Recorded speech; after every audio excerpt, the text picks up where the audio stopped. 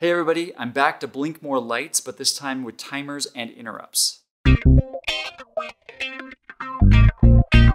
Welcome back everybody. This is another embedded systems video. If you're new to embedded systems, if you find yourself confused, there are a bunch of videos that preceded this one. You may want to go back and watch those. I'll put links in the description. But now on to the tutorial. In my last embedded video, I showed you how to blink LEDs on an Arduino Uno and on a MSP430 FR5969 using just plain C and without any of the Arduino IDE or library support. The point of that video was to get you started, to help you see how cross-compilers work, to help you see some of the tools you're going to need to do embedded programming, to help you get a sense for what it's like to program microcontrollers, and to show you how special function registers are used to control output pins. This here is the code from last time. It's really simple, and I chose to do it like this because it's simple, but it's probably not how I would do it on a real device most of the time because it isn't very efficient.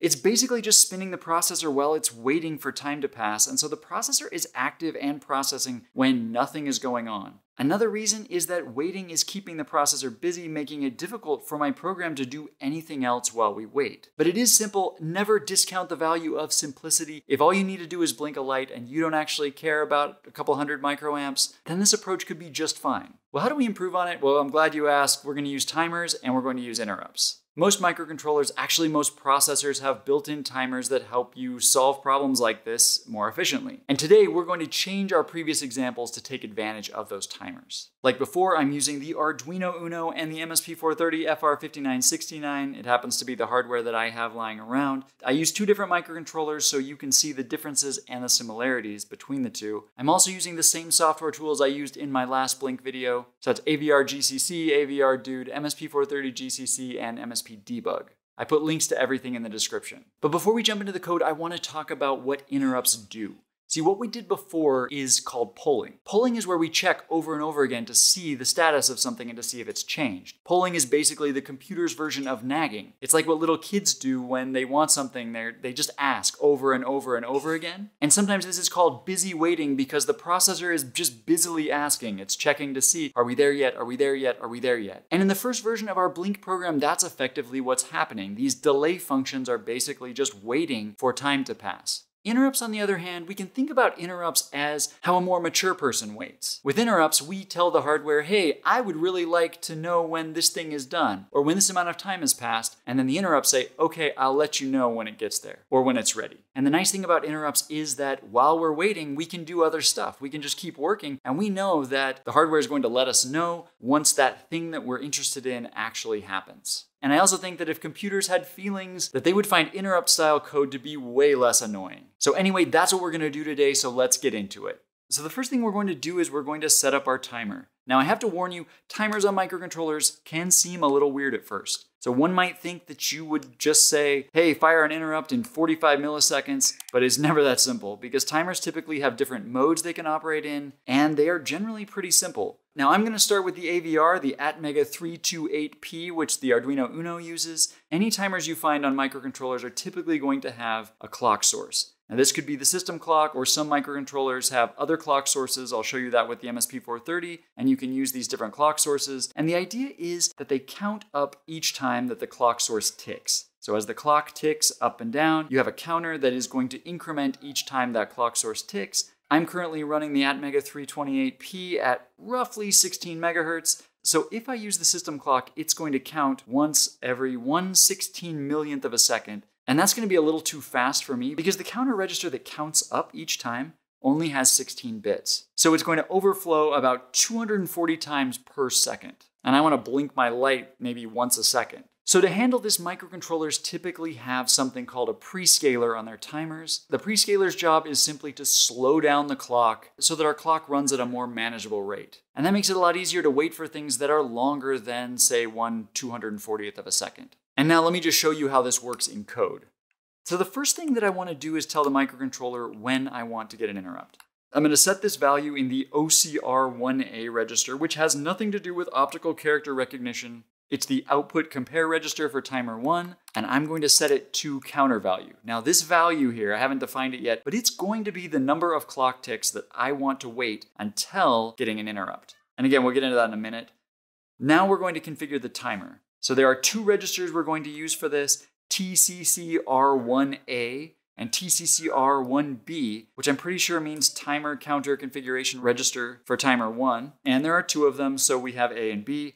Now for this example, we're going to leave A as all zeros. In other timer modes, we might have to set some of those bits to 1.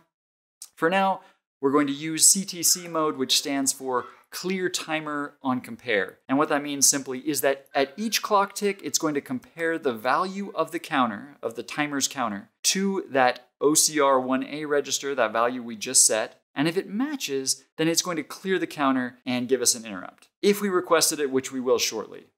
And we also need to set the prescaler. Setting these 2 bits to 1 tells the timer to use a prescaler value of 1024, meaning that it's going to divide the clock by 1024. So our 16 megahertz system clock becomes about 16 kilohertz. So like I was saying before, this is simply to slow things down and allow me to wait a bit longer before the counter overflows. Now, my last bit of timer configuration, I need to tell the timer that I want an interrupt.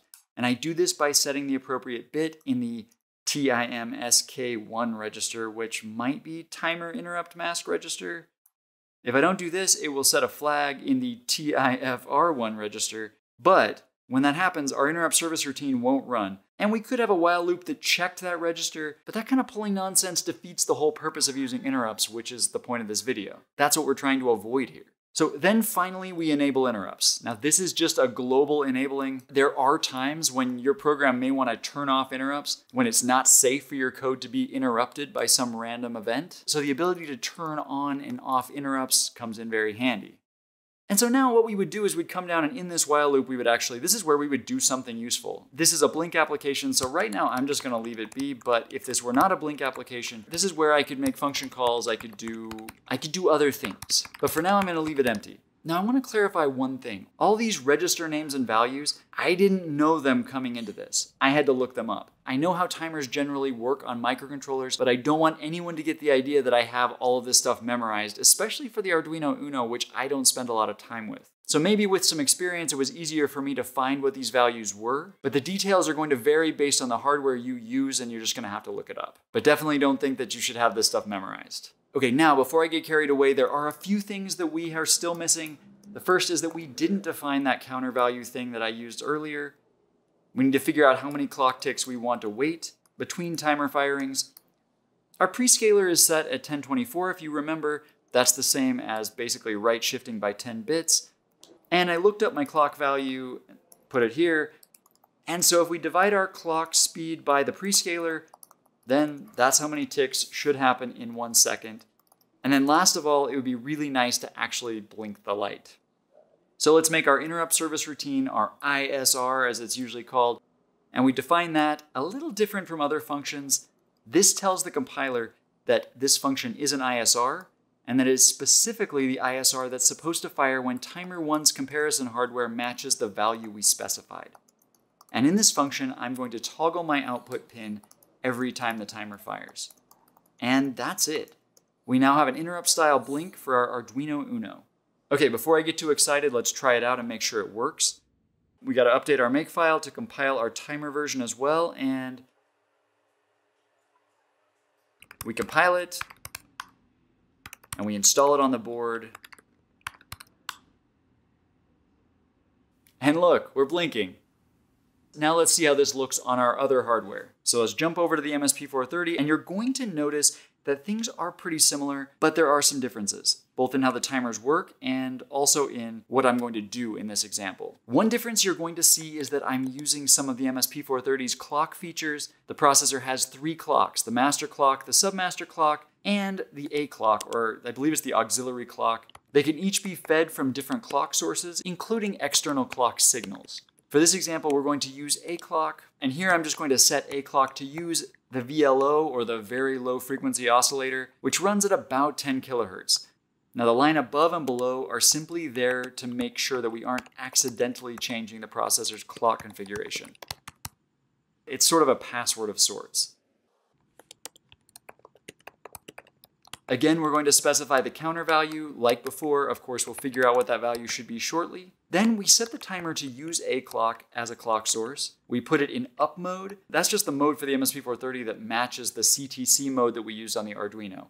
It goes up, and then the interrupt fires when we reach the requested counter value. And we're going to use a prescaler of 8, meaning that we divide VLO's 10 kilohertz by 8, so the clock is going to tick about 1250 times per second. So why am I using such a small prescaler? It's a lot smaller than the 1024 we used with the Arduino, and the reason is that we are working with a much slower clock, 10 kilohertz instead of 16 megahertz, so I just don't need to divide it as much. Okay, so then we enable the timer interrupt, and we're off to the races.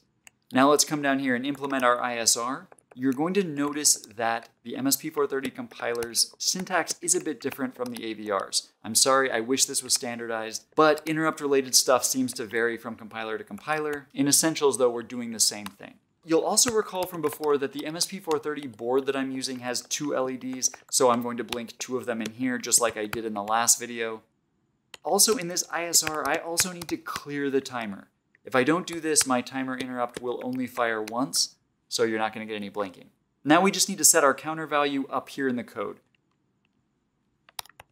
As I mentioned, A clock is using the VLO clock source, which is running at about 10 kilohertz. It's actually not a very accurate clock. I wouldn't use it for anything that has to be precise, but for this demo, it's going to work great. With a prescaler of 8, the clock is going to tick once about every 0.8 milliseconds, and it's a 16-bit counter register, so it's going to overflow after about 52 seconds with the current settings. So if we set counter value to 1250, then we should get about a second. So let's find out.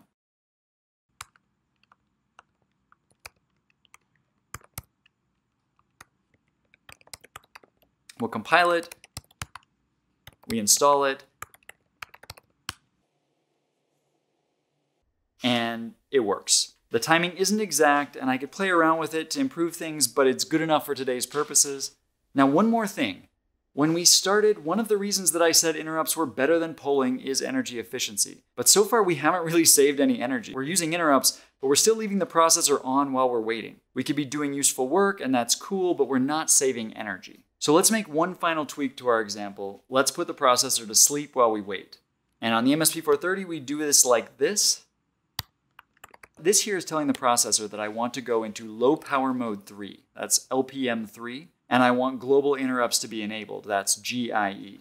The MSP430 has a lot of different power modes, and they have different strengths and weaknesses, and I'm probably at some point going to end up doing a video on them in the future, but for now, this is going to suffice. And I don't have a power meter with me, but if I did, you would now see that the current draw is probably about 100 microamps lower than it was before we started putting it to sleep. Now, of course, that doesn't change the amount of current it takes to power these lights I'm blinking. In this case, those lights are still going to account for most of the power consumption. But in devices that aren't flashing lights all the time, putting the processor to sleep can make a big difference. One other comment here, you're going to notice that I still have my while loop down here. You might be tempted to take this out. Maybe you're thinking, hey, all of our logic is now in the timer and in the interrupt service routine, and you're right. But if main ever completes and returns, the processor is going to halt and the timer is going to stop firing, so we really need to make sure that we stay in main. We can't finish main. And an infinite while loop is perfect for that. And I'm also going to put the sleep command down here into the loop. This is probably unnecessary because we're never coming out of sleep. We're going to sleep and staying asleep. But embedded systems makes you a bit paranoid. And the thinking is that if for any reason the processor decides to wake up from sleep mode, either because of a logic error on my part, or because of some cosmic alpha particle that hits my processor and flips a bit, whatever crazy thing happens, that I want it to go back to sleep. It's probably never going to happen, but it doesn't hurt to be careful. So that's all the time I have for today. Thanks for joining me. Timers and interrupts are not just used on embedded processors. Your laptop and your desktops and all your servers use timers and interrupts, but we don't usually see them unless you're working in the kernel. And we use them a lot in embedded systems, but now you know what they are and you know how to use them to do powerful, flashy, blinky things. I hope this is helpful. Please let me know if there's topics you'd like me to cover in a future video. Please subscribe to the channel to make sure you don't miss those future videos. And until next time, I will see you later.